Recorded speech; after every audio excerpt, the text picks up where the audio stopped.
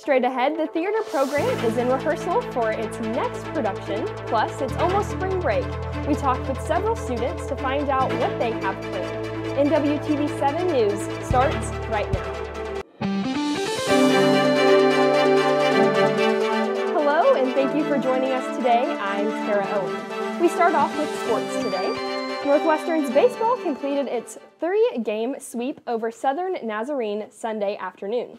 The Rangers came back on the Crimson Storm for the second straight game after a 5-run 8th inning. Northwestern closed out 12-9 victory. Northwestern won its first 2 games on Saturday. The Rangers play again this afternoon at home against Oklahoma Panhandle State at 2.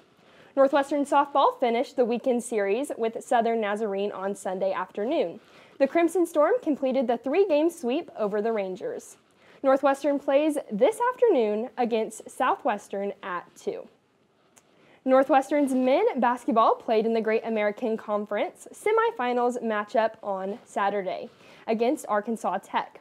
It was a defense battle between the two teams for a third time this season. The Rangers lost the game 54-3. Northwestern finished the season with a 17-3 record. Be sure and be on the lookout for a special production our Ken Irving has been working on. It's an in-depth look at the life and basketball career of Ranger basketball player Brian Free. This special will be available later this week. The Lady Rangers basketball team traveled to Shawnee for their Great American Conference quarterfinals game last Friday against Southwestern Oklahoma State. The Lady Rangers came up short, losing 65-61. The Lady Rangers finished their season with a record of 24-7. The most wins the team has had since joining the GAC.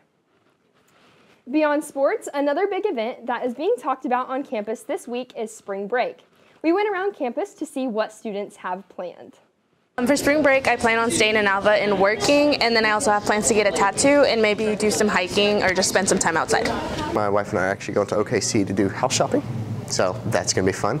And then at the end of the week, may or may not go to Colorado. My wife's going. I may go with her, may not. I'm not sure yet. I'm going to Houston, like Baywatch. I'm going like to the beach, good time, Planning on working out and also keep working, and I just need a break from school. I just want to go home. I'm not from here, I'm from Texas. So I'm going to go home, spend time with my family.